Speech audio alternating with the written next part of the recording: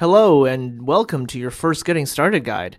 My name is Kaching and I'm going to walk you through how to get started with Fusion 360 and start designing something right away. So the first thing you're going to do when you install Fusion 360 is sign in with your Autodesk account, and if you don't have one, you can click on the Create Account button and create an account right away at this step, and it's completely free, only takes about a minute or so. So I already have an account and I'm going to sign in and go from there.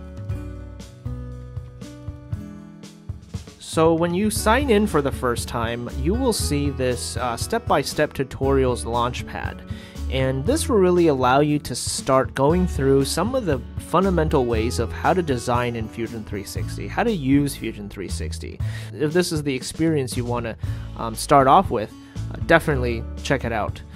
If you don't want to go through a tutorial and you just want to jump into the tool right away, you can do that by clicking the X button, and when you do that, you'll see this this image that tells you that, hey, the tutorials are actually accessible through the help menu. So if you want to go back to a tutorial, if you want to access them later, definitely go through them through the help menu. So we're going to say got it, and we're going to jump right in. So we're going to actually design the lamp design that's shown in the tutorials. We're going to start off with the base. So I'm going to go over to the Create drop-down menu, and I'm going to select Cylinder. And now you see these three origin planes pop up, and we're going to select the bottom plane. So I'm going to click on the bottom plane once, and then I'm going to click on the center origin once, and I'm going to drag this out to be 100 millimeters. And I'm going to go over to the tool dialog here, and I'm going to change the diameter to 350 millimeters and 80 millimeters for the height. And I'm going to click OK. So now this cylinder is kind of too big for the view that I'm in, so I'm going to go to the view cube at the top right corner, and I'm going to click on the little house icon, and that will bring me back to the default view.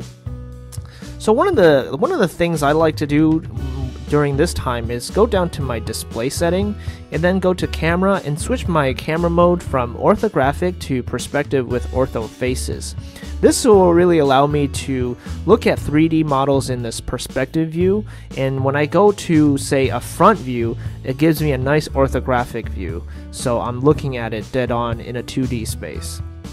Now notice that I went up to the view cube and select front. Now you can use this view cube to change the various views: front, top, right, bottom, even the corners and the edges. But also you can also rotate this model by holding down the shift key and holding down the middle mouse button. So this will allow you to rotate without going down to the navigation toolbar at the bottom. If you hold down just the middle mouse button and move your mouse, this allows you to pan. Another thing to note is when you hold down the shift key and you click the middle mouse button once, you see that red dot. So if you click and hold, you'll be able to rotate around that red dot.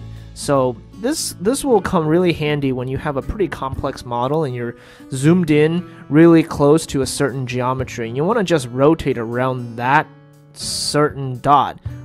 This will allow you to do that. So this is pretty useful to know. So now I'm back in my default view, and I'm going to put an angle to the surface, and to do that I want to go to Modify and click on the Draft command.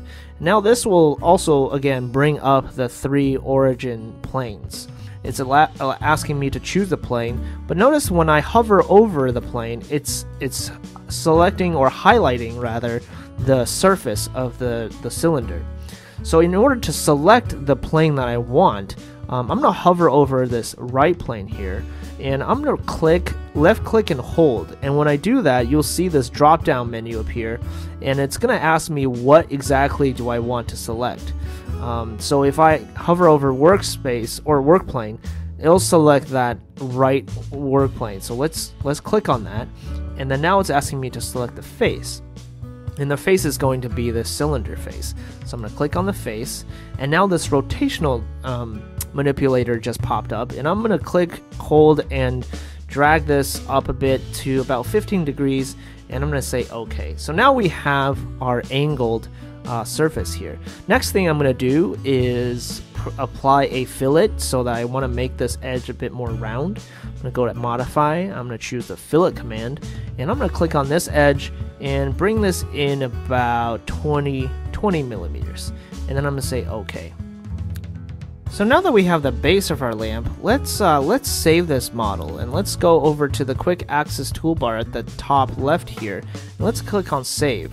This will bring up the save dialog, and I'm going to give this a name. So let's just say this is my first lamp design, and I'm going to save this in a different folder. I'm going to click on the drop down here, move this up a bit, and this is going to go into my first project folder, and I'm going to click save.